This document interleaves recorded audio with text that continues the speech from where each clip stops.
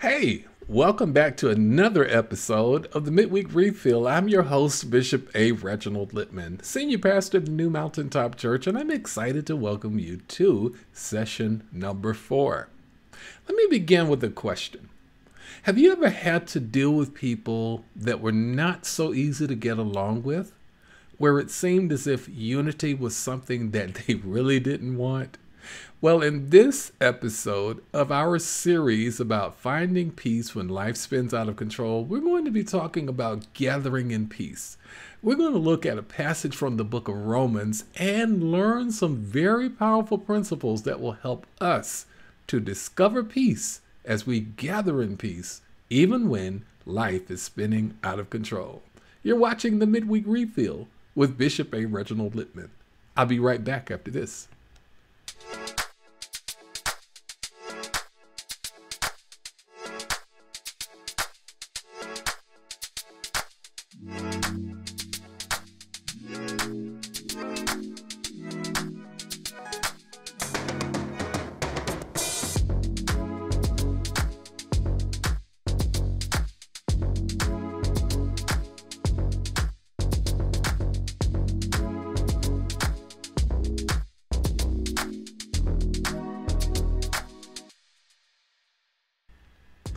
And welcome back to episode 4 in this wonderful series about finding peace when life spins out of control. We definitely want you to hit that like button, to share, to subscribe, to leave a comment, thumbs up, and all of that good kind of stuff. It helps us to be found in the crowded algorithms of social media platforms just like this. And if you're getting any benefit whatsoever out of this teaching, I want you to definitely let us know in the comments what speaks to you, what jarred a new thought, what triggered something positive or even impactful in you. And so I'm excited about this series, and I'm definitely excited about you being here. Oh, here's the most important thing. Don't forget that in the description box below, there is a link there where you can download a free PDF ebook that goes right along with this study. You'll find some of the things that I'll share with you, along with wonderful, wonderful analogies and anecdotes and stories that you can read that will brighten up your day and even give you some new ways to apply the teachings as we go along each and every session. There are discussion questions that are also in the PDF handout. You can even read ahead if you want to. But most importantly, I want you to get it so you can share it with those you love, because somebody you know is going to have some situations where life spins out of control. So make sure you grab that and share that along with this series with somebody you love. Hey, let's jump right into session 4 as we talk about gathering in peace. Our verse for this week comes from the book of Romans. And in the book of Romans, we find these words in chapter 14, verse number 19. And it reads like this: "Let us therefore make every effort to do what leads to peace and to mutual edification." Now, the book of Romans is really interesting. It was authored by the Apostle Paul. This is one of his first Pauline epistles. And its whole purpose was to unite both the Jewish Christians and the Gentile Christians there in Rome. He was trying to pull them together to bring a sense of harmony, union, and unity amongst these believers, because there was disparity and division, because some of them were Jews and they looked upon non-Jews, aka Gentiles, with a certain sort of disdain. And equally, they also had an additional challenge as Jews because they had come out of a very ritualistic Judaism mindset that held tightly to the laws of Moses. And so for them, this was really an introduction to a new way of thinking, which may have been why the Christians in that day and time were first called the people of the way, because they had now discovered a new way to live. And that was through the grace, the liberty, and the goodness and kindness that came through a fresh relationship with the Lord Jesus Christ. And so Paul's ambition was to show equality among all believers, which is why one of his main emphasis in the book of Romans is Romans 3:23, that says all have sinned and come short of the glory of God. So Paul was trying to help them understand that all of us, regardless to our nationality or whether we are Jew or Gentile or anything else for that matter, we are all in need of salvation that only comes through the Lord and Savior Jesus Christ. So for him to write the letter was simply to try to merge the people under the blood of Jesus, if you will. And today's times, this is still a needed effort, even amongst believers, to try to bring people together under the umbrella of the love of Jesus Christ is a huge, huge challenge. And you would think that Christians would be the main ones who would always get along, always show love, never show favoritism one toward the other, or disdain, or look down on anyone. Unfortunately, that is still a challenge even in the 21st century. And so these words penned by the Apostle Paul in Romans 14:19 speak to us today. Let's look at it again. Let us therefore make every effort to do what leads to peace and to mutual edification. So notice the two things that Paul lifts up here, that he wanted his congregation that he was pastoring remotely and via digital message, if you will. In our times, it would have been a digital message. But through letter correspondence, he wanted them to focus on two areas as they interacted with each other. One is peace. The other is edification. So edification literally means building up. Paul wanted the church. He wanted the Christians of his time. And I believe God wants the Christians of our time, vicariously through this written word of Romans 14:19, to concentrate more on being peaceful with each other. That means accepting of each other. That means loving toward each other. That means valuing each other. And to edify or build up, encourage, boost the confidence, speak words that are positive one to another. So just a little snapshot of Romans 14 to just help you understand it a little bit more in context. Paul is here discussing the responsibility that believers have to be strong toward each other, to support those who are weaker than the other is. So if we as Christians could ever learn that we need one another and that our support is needed and our words that are words that give life are necessary, then we can indeed support those who are weaker as we grow stronger and stronger to assist them in growing stronger and stronger. And the gist of Romans chapter 14, verse 19 is simply that mature Christians should never be a stumbling block to Christians who are weak in the faith. Let me say that again.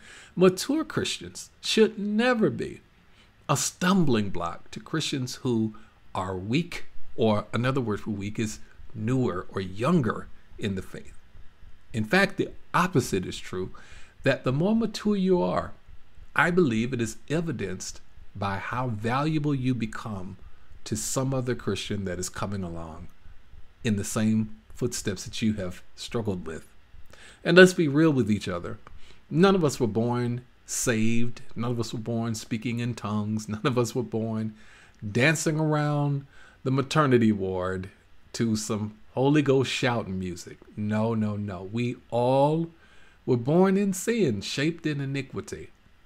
We all had to be born again. We all had to discover Jesus and His Word and apply it to our lives. We all had to submit to the authority of Christ.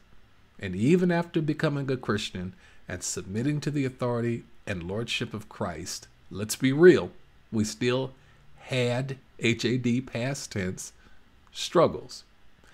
And for many of us, we still have HAVE present tense struggles. So we must not ever forget from whence we have come, what we have gone through, what we've struggled through. And we must never become so saved that we forget what it's like to have struggles. And one of the things that I've witnessed in almost 30 years of pastoring and 51 years of life in church is that some people become so pious the longer they've been in church or been Christians that they actually kill the young that are coming along. They kill them. They kill their vitality. They kill their spirituality by criticizing them for everything they do wrong, every mistake they make, their wardrobe, and those kinds of things.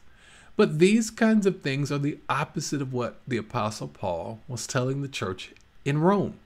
He was telling them, do whatever is possible, make every possible effort to support and encourage and lift one another up. Now, I want you to think about this because remember, this series is about when life spins out of control.